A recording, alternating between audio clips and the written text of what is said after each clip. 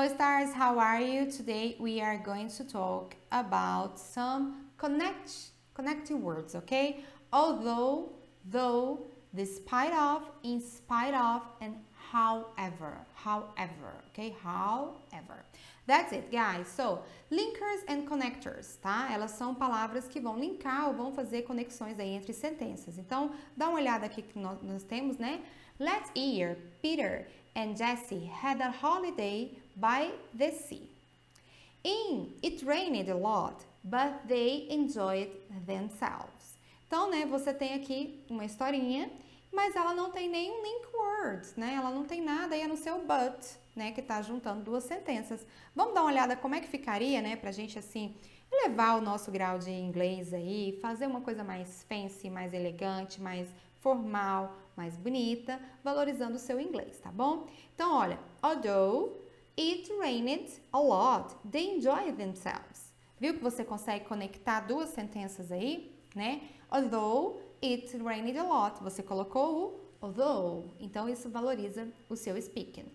In spite of or despite the rain, they enjoy themselves. Também tem o mesmo sentido, tá? In spite of ou despite of, tem o mesmo sentido de although. Agora, they enjoy the sea. However, it rained a lot.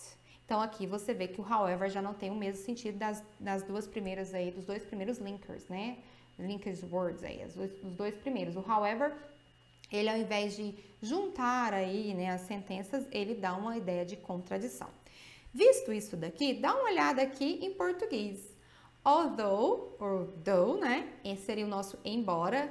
Despite of, in spite of, seria o nosso apesar de. E aí o however, que seria contudo, ok? Eu acho que nessa fase é importante você memorizar dessa maneira para te ajudar lá na frente a utilizar, ok? Então dá uma olhada aí, tá? Although, despite of, however. Ok, pessoal, então vamos dar o nosso primeiro aqui, ó. Usually they connect two sentences. Então, o although, ele costuma, né, conectar aí duas sentenças, né? E para existir duas sentenças tem que ter verbo nelas, né, pessoal? Então, olha só. Although plus subject plus verb. Although the weather is bad, I love London. O que que você percebe aqui? Você tem duas sentenças, olha só. Você tem o is, aqui um verbo, e tem o love. Então, você tem duas, né? A gente fala em português é esse mesmo sentença, né? Cloud. Então, você tem duas frases aqui. I love London, although the weather is bad. Então, você tem um verbo em cada uma delas. Então, você tem o although aí, né? Mais o subject, mais um verbo. E depois você tem o outro, ó. I love London, although the weather is bad.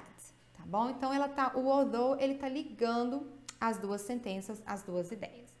E aí você vem aqui, ó, usually to connect two sentences, nós já falamos isso, né? I love London despite the bad weather. E aí você pode usar o despite, aqui você vê que não tem mais um verbo, né?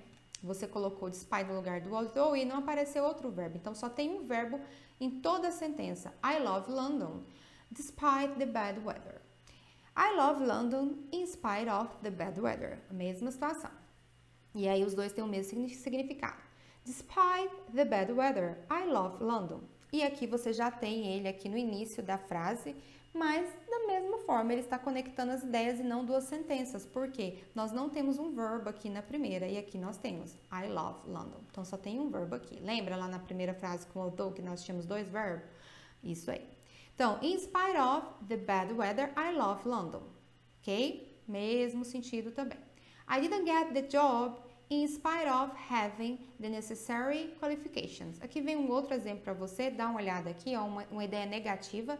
I didn't get the job in spite of having the necessary qualifications. In spite of and despite, né? Você vai ver ele aí antes de um pronoun, também é possível. Então, in spite of it, we enjoy our holidays. Tá? Então, você vê que apareceu aqui o pronoun it, que é um subject pronoun, depois do spite of. She wasn't well, but in spite of this, she went to work. Então, você tem aqui agora, né, o in spite of this. O this é o quê? O que aconteceu aqui primeiro. Então, she wasn't well, but in spite of this, she went to work, ok? In spite of what, que também é um pronoun, tá? What também é um pronoun.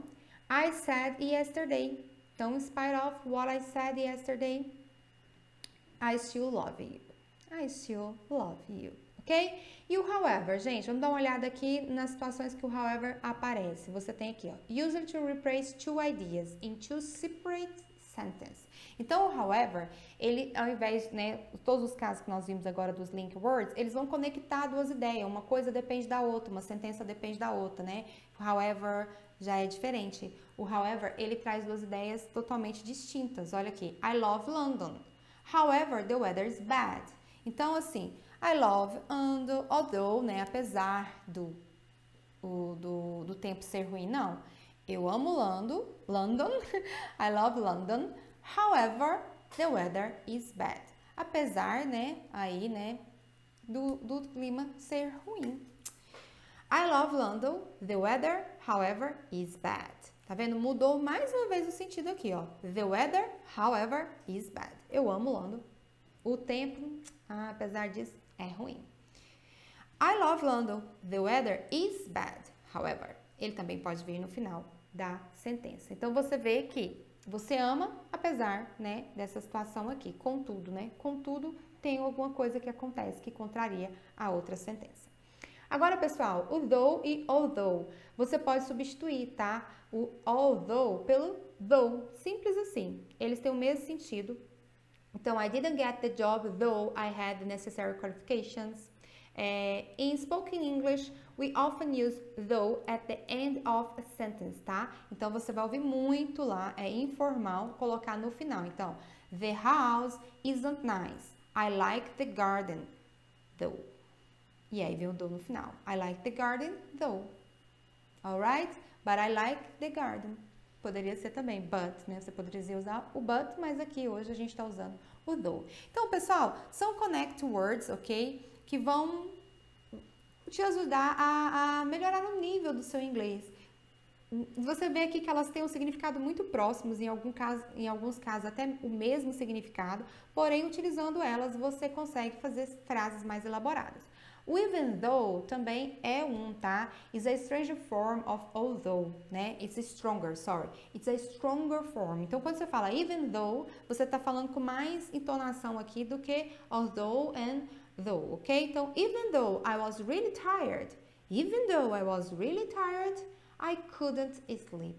I couldn't sleep, okay? So, now is your training time. Get ready to your conversation class, okay? See you. Get ready. Bye.